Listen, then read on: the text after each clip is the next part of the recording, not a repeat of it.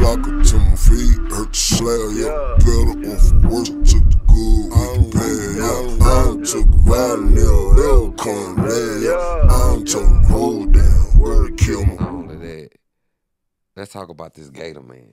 Yeah, we gotta talk about this Gator man. Yeah, So man, shout out Gator man. So what it was like meeting Gator man?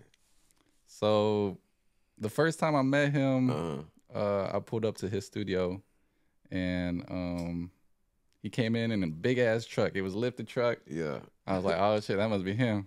He got out, man. That boy tall as fuck, man. I was like, dang, he taller than me. I looked up to him. I was like, what's up, Gator? And he was like, oh, what's up, man? He was cool, you know what I mean? And we went inside and we were in the studio, you know, and I was pretty much showcasing him, my music, the stuff I made.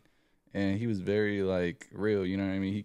He kept it real, and it was the first time I ever met I guess you can say a local celebrity. Right. You know what I mean? Artist.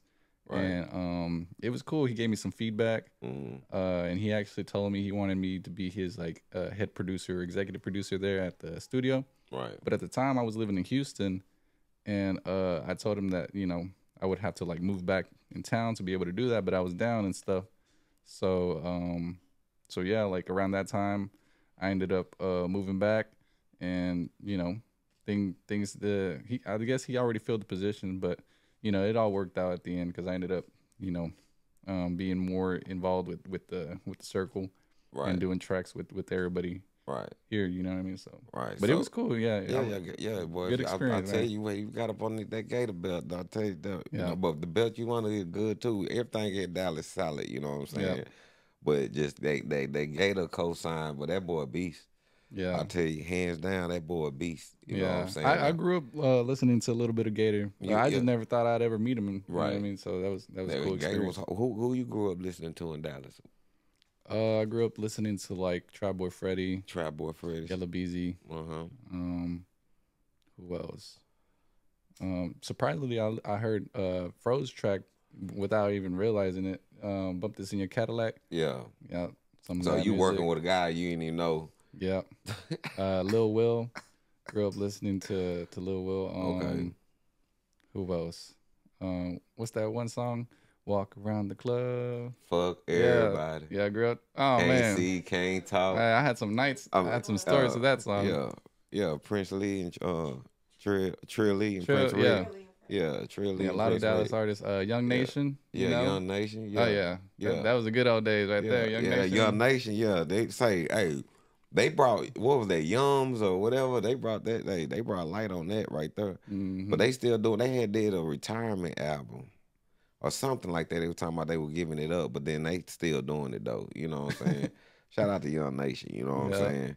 Shout out to everybody who you mentioned. So how the hell you link up with Froze only, and then don't even know that's Froze only?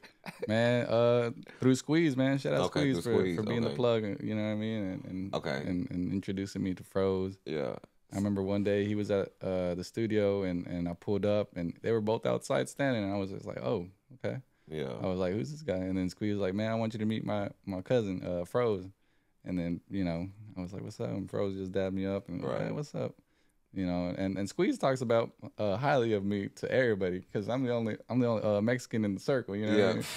So he likes to talk about me because you got some tight beats. You know what I'm saying? You DJing, you got your head on straight. You know what I'm saying? Like you come from a nice, you know what I'm saying, family oriented background. You know what I'm saying? And you know where you trying to go. Yep. You know what I'm saying? And like in everybody's circle, they need somebody who got structure.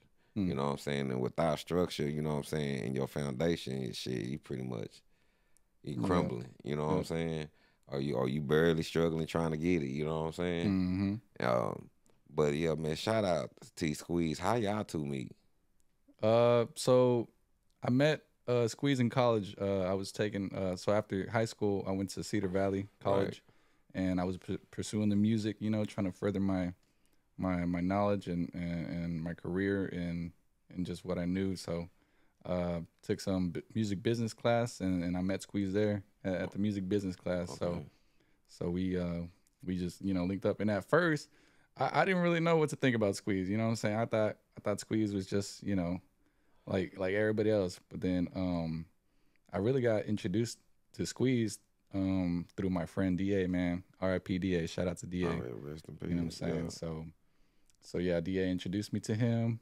Cause him and Squeeze, they were both from Louisiana. You know, so they were close. They were tight.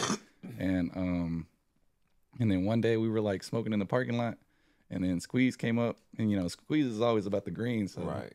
yeah, we got the green from him, and you know, one thing led to another. We had a conversation like, what we trying to do? Yeah, got that CBD from that nigga. You know what I'm saying? Yeah, Squeeze was rapping at the time, and I was producing. I was like, man, I need artists. You know what I mean? Squeeze was like, I need a producer, and we just ended up, you know, working together. Right. And everything just been downhill ever since. So what track you do for Rifleman? We got a couple tracks. We got This What I Do with him and Squeeze on it. We were coming out with a new song, Shake. You know, be available on all streaming platforms. Check it out. Oh yeah. What else? We did a collab with a Latin artist, Polo Rapero. You know, that's how you say his name. I don't know. Polo man. the rapper. Yeah, Polo the rapper. That's how Yeah. you say. Like, how you say it again? Polo el rapero. Polo Tarrero. Polo el rapero. Rapero. Polo el rapero. El Rapero. Yeah. Polo the rapper. He's a big. El Rapero. You're getting there. You got to practice a little bit more. Nigga, that's that, nigga. Boy, that's that Dallas shit, nigga. Yeah, shout out to Polo. Man, shoot, yeah, shout out, man, 2 times, man. The rapper, you know what I'm saying? Yeah, the rapper. I said it, didn't I? Yeah. Yeah, I got it that time, didn't I? Got me fucked up, nigga. What the fuck you think this is? Yo, Oh, man, this bitch better go viral, nigga. Yeah, Y'all better playing with me on YouTube, man. Y'all better stop playing with me, man. I'm coming for all y'all, man. I'm coming for all y'all on YouTube.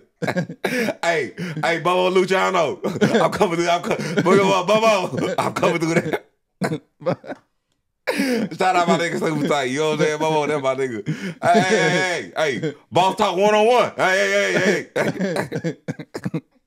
You in Jamaica over there, man. Y'all doing y'all thing, man. I'm coming through, nigga. Shout out to all the podcasts and you know what I'm saying. Shout out to all podcasts. Man, shout out to every last one of them, man. I love my city, man. Yeah, we gonna man. turn it up, you know what I'm saying? Turn it up, you know what I'm saying?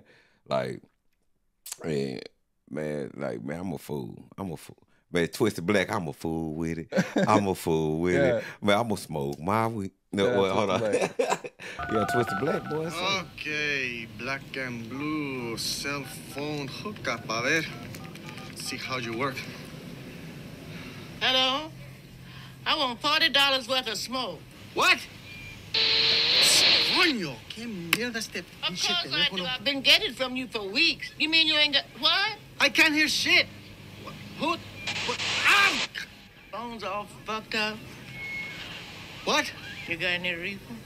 Who is this? Who the hell you think I am? I don't know you. I've been getting it from you for the longest. You better get me some smoke, man. I'm not calling you. Don't you talk to me if you ain't got no reefer, man. Oh, yeah? Well, fuck you. Well, fuck you, too. Eat shit, too. I got a dial phone. I got a push automatic dial.